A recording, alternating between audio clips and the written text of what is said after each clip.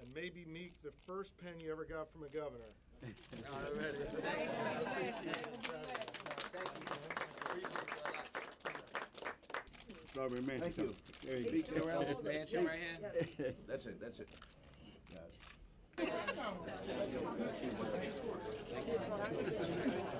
Hard work and determination of so many who champion.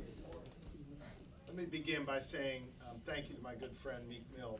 I want you to know, man, I've been inspired. First, we're showing that we believe in second chances here in the Commonwealth of Pennsylvania. And when someone gets a second chance, that should be a real opportunity to start over and succeed. Some minor conviction from just a few years ago, that shouldn't prevent someone from getting a job or renting an apartment, especially if that person has already received a pardon from the Commonwealth.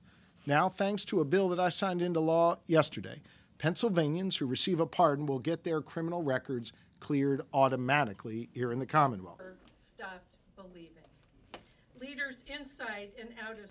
And so we are taking common sense steps to remove these unnecessary barriers for Pennsylvanians who want to rebuild their lives and who want to meaningfully contribute to our communities. And because of these bills, more people will get to spend the holidays with their families. More parents will get the jobs they wanted. More people will get back up on their feet. It's a lot today. I wanted to say thank you to everyone here today. You don't gotta clap, cause I'm at a point in my life like we all grew up in the streets and we try to be better, but they labeled us felons, sent us back to jail.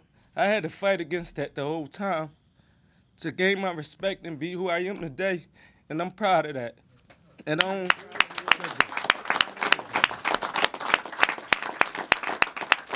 right here in the city of Philadelphia.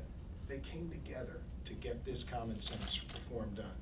So I'm going to say to my friend Meek and New perspectives as I'm looking around. We argued, we debated.